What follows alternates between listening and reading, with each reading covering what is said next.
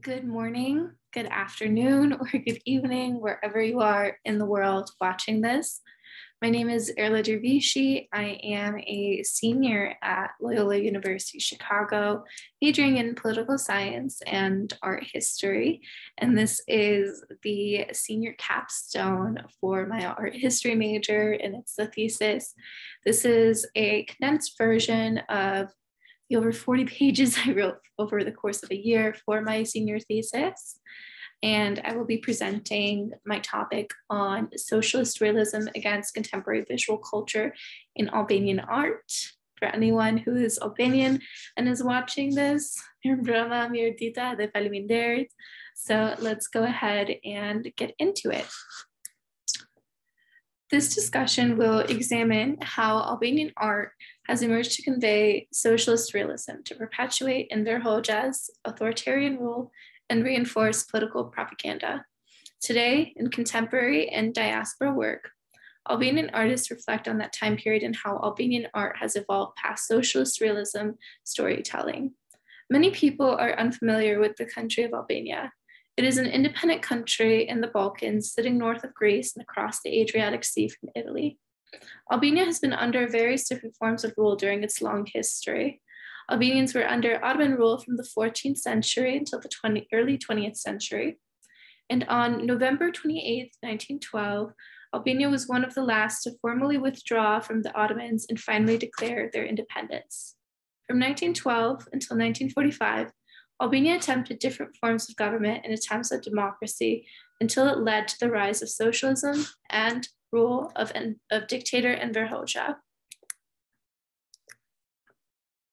While under the rule of Enver Hoxha between the years of 1945 until his death in 1985, Albanian culture, philosophy, thought, and art were closely monitored to uphold authoritarian views of a socialist Albania. Art under this time is labeled under the category of socialist realism. Socialist realism did not depict life as it was for Albanians, but rather the idealized version of how life should have been under the dictatorship of Hoxha. The period of socialist realism allowed the state to dominate each aspect of cultural life, particularly art and literature, and provided a structural framework for artists and creativity alike. One of the most prolific painters of socialist realism is Zef Shoshi.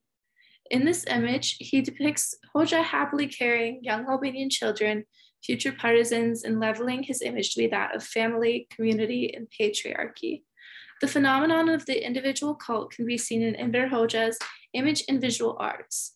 The creativity of Shoshi in this painting is shown by his depiction to depict Hoxha as a heroic leader, a martyr to the politics and history of Albanian culture.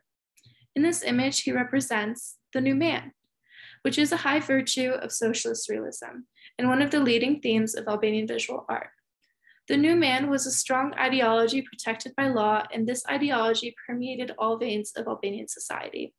And here we see it in Shoshi's painting. The new man created by the system would have benefited from the ideological teachings of the party. It accepted the party as his parent figure and prepared himself to serve it and provide information for it, reinforcing longstanding ideals of Albanian patriarchy and masculinity in the process. Another painting emblematic of the ideals of socialist realism by Shoshi is entitled Going to Work. In Going to Work, Shoshi depicts the end of a workday at a local factory. A couple finishes their job by laboring against the land with a shovel and a hoe. Together, they represent the people working for the socialist motherland, toiling for its welfare and feeling joy, power, and love for doing so. The ideal partisan in Enver Hoxha's idealist Albania. Such themes have extreme symbolic value for socialist realism and were among the directives of the Workers' Party, constituting one of the strongest attempts at agricultural reform. This painting unequivocally, energetically, and passionately expressed the desire of the people to build socialism and to protect their independence against any external attack. This might have not necessarily represented the consensus of actual Albanian people laboring, but it represented the ideas of partisan Albania upheld by the dictator. Henceforth, Zef Shoshi remained a popular artist for the government of Albania during this time. In what appears to be a similar painting on the surface, has a very different message. In 1972, artist Edi Hila painted a large painting entitled Planting of Trees as a commission for the Albanian National Assembly that would prove to be decisive for both his later life and artistic career. The painting, which is dominated by vibrant greens and blues, represented a popular socialist motif of a group of young men and women planting new trees in an orchard.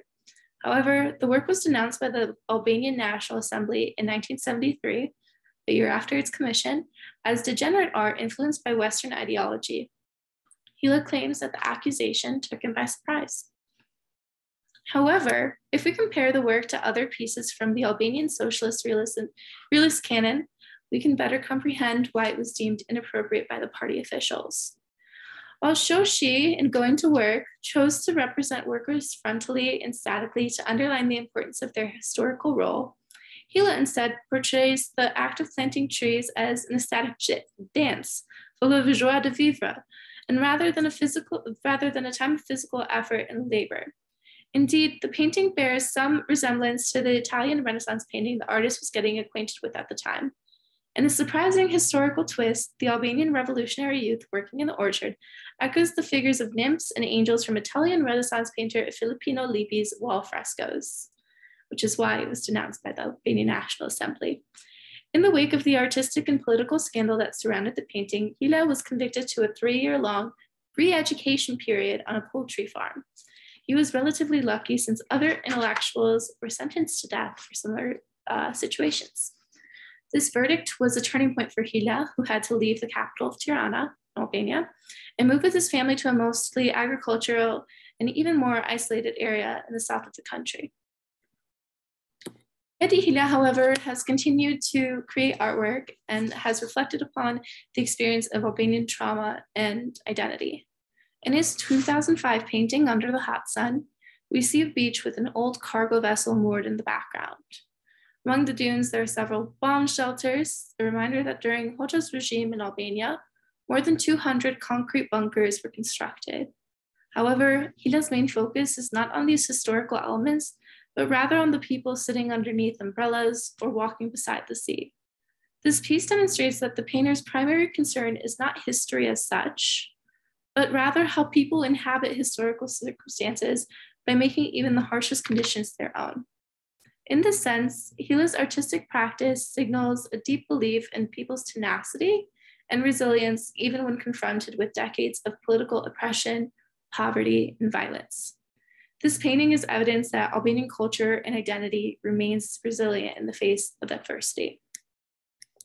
Speaking of adversity, this is a common theme for the average Albanian. The next artist of focus is Petrita Halilaj. Petrita Halilaj was 13 and a refugee from the brutal war in Kosovo when Serbian forces burned down his house and captured his father. His family fled from place to place until they ended up as refugees in a camp in Kukus, Albania. A group of Italian psychologists arrived at his camp and gave him some felt-tip pens in an attempt to process the recent traumatic events through a version of art therapy. Halilaj was soon drawing dozens of bright, childish pictures. In this picture, we see the ideal version of a familial home, unobstructed by violence, amidst nature, and featuring a bright peacock perched on a little tree branch. It shows a vision of happy and a faraway reality that a child dreams of when he's torn away from the only home he knows and understands. Halilaj continues to make art and has become a very popular contemporary artist in Europe. He is also an openly gay man, which is an identity that thus far has seldom received any representation in Albanian art and culture. His modern artwork continues to unpack the trauma tied to ethnicity and the persistence of Albanian culture and identity. But it also represents the freedom found in living his true life, far from the oppressive patriarchal masculine norm that Albanian livelihood is so often framed by. 23 years after his time at Kukus, Halilaj continues to use the original 38 drawings he created as a child and has transformed them into large-scale paintings in an immersive space. On entering the display entitled Very Volcanic Over the Green Feather, you are met with interwoven landscapes, birds, trees, fires, but also devastation juxtaposed with serenity. Hovering and suspended in midair, 83 felt-tip drawings are displayed in fragments, providing the the viewer with a wholly immersive experience. The entire exhibition is a meditation on what it means to be a child who has escaped war. At first, it's a room full of bright colors in homage to Halilai's childlike innocence at the time of drawing. You may think you've entered a fairy tale of some sort, but as you make your way through the room, you realize there is darkness awaiting. The hanging fragments indicate a static pause as the pieces are unmoving. It is indicative of how the memories still reside in the Kosovar Albanians' collective memory. Together, the images speak to an intertwined nature of personal and national identity and collective trauma. The last artist discussed in this presentation is Lumturije Kresnici. Lumturije Kresnici is a female Albanian visual artist that uses a range of media to reflect on themes relating to intimacy, spirituality, and gendered subject formations. Her artwork uses a variety of color palettes, textures, and symbols related to Albanian culture and identity to tell a story of two realities divided among a singular painting. This metaphoric display of art is analogous to the two-faced reality living as an Albanian woman. To love your culture for the identity it has given you, but also resent the power structure it imposes upon. To matriculate a similar feeling, I'm going to read the following poem. Via Politica by Julieta Lishanku. I grew up in a big house where weakness and expressions of joy deserve punishment. And I was raised on the Via Politica with the grease of yesterday's glories, a thick grease collected under Arctic skies. I was lit up. My notebooks, my hair, my heart reeked of smoke. That's when we saw each other clearly, or rather, what remained of us.